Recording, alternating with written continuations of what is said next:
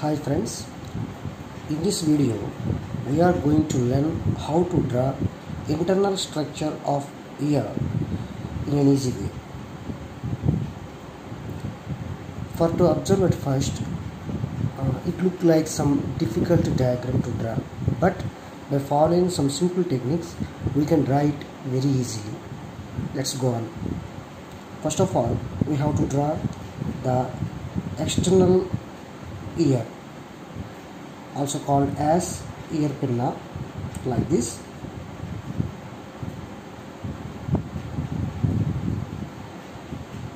Earlobe.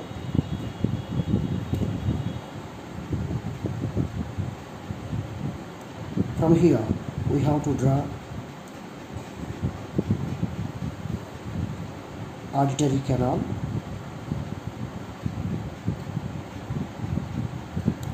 and at the end of that auditory canal we have to draw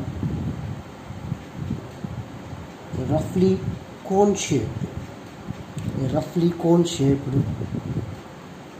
eardrum, and from here we have to draw three muscles, malleus, incus, stapes. First one, we have to draw malleus here, like this. We have to draw malleus and incus, and from here the smallest bone of human body, it is stapes. We have to draw it like horseshoe, like this we have to draw.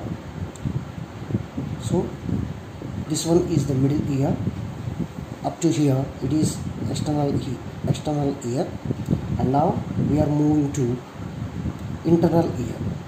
Here we have to draw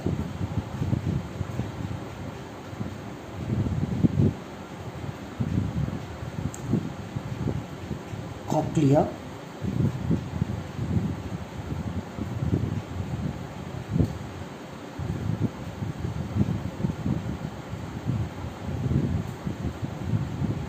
like this.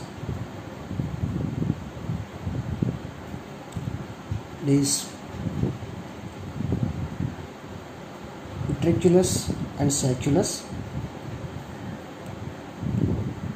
and here oval window.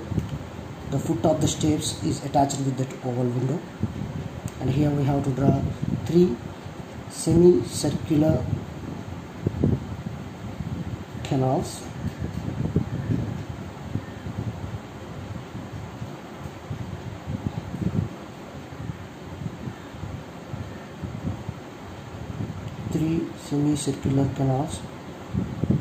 These three are arranged to 90 degrees one to other,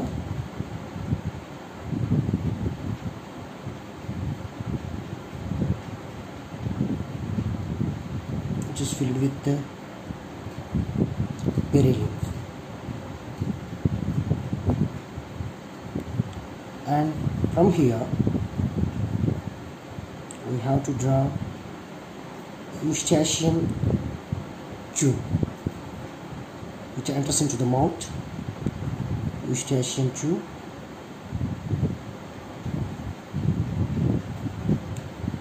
and bony labyrinth, the bones